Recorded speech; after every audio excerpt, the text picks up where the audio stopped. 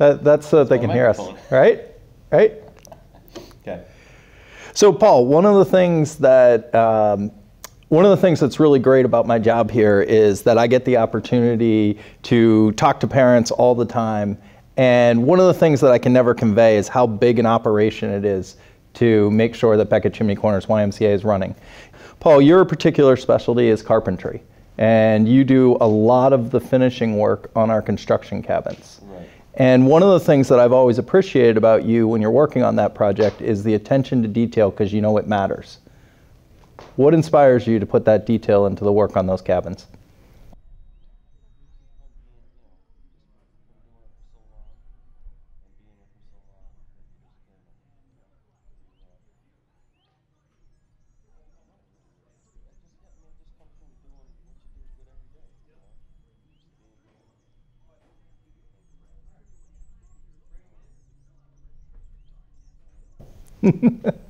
Do you think that the work you and your team do makes a significant difference on the experience of our campers and guests?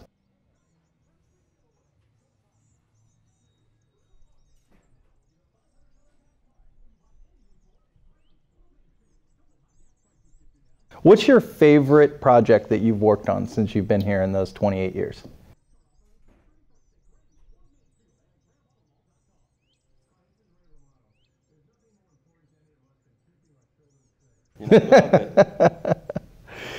Well, I can tell you one of the things that I appreciate is that you all as a team are here every day.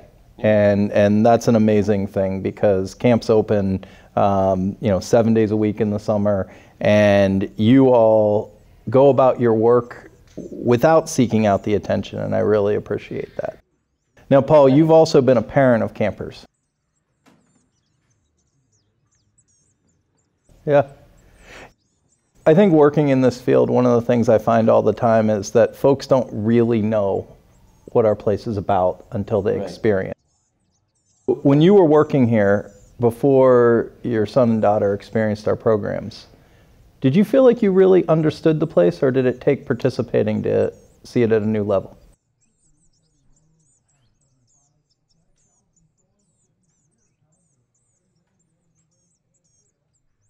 Well, we love you working here.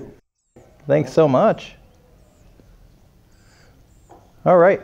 Paul, I appreciate you visiting Campfire Chat with Chris today. Okay, thank you. You want to send one of your other guys in? Go ahead. Yeah, they've all run away. Did they? I'm the only one? Yeah. Did I make the cut? I'm nervous. Look at me. I'm shaking. This is good. This is good.